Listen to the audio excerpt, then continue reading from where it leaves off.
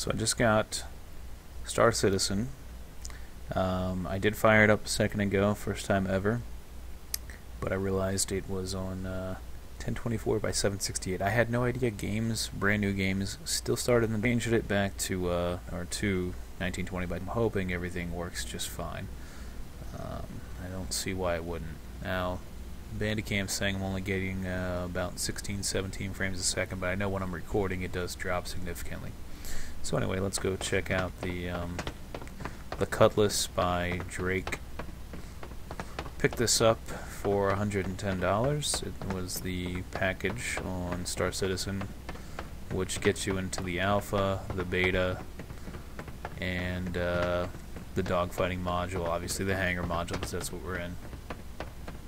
So looking around here, looks like we've got, I don't know what that is. That could be guns, refueling, ducks, I'm not sure. Landing gear, same thing on this side.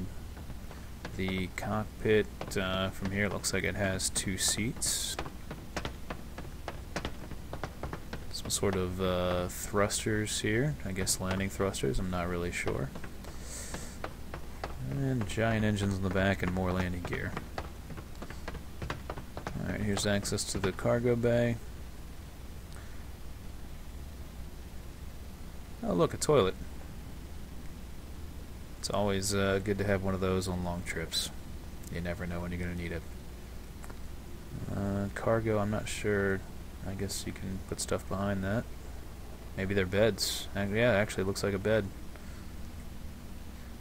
So this looks very different than the other ships I've been seeing, as it's very rugged. A lot of the other beds have lockable beds so you can sleep, I guess, for long journeys without worrying about somebody coming on your ship and killing you. This clearly doesn't have that. Maybe it's an upgrade, I'm not sure. These here might be some sort of docking things. I know the ship comes with docking capabilities, so you can board and attack and do whatever you want to do. So I'm guessing those might be it, or maybe it's right here. You get above them and come down from the top or something. I'm not sure. This must be the Class 4 weapon.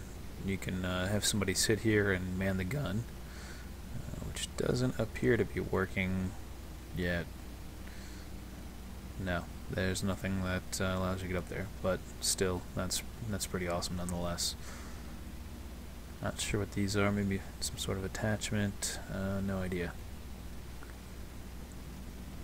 Some sort of panel. Apparently it's 74 degrees in here.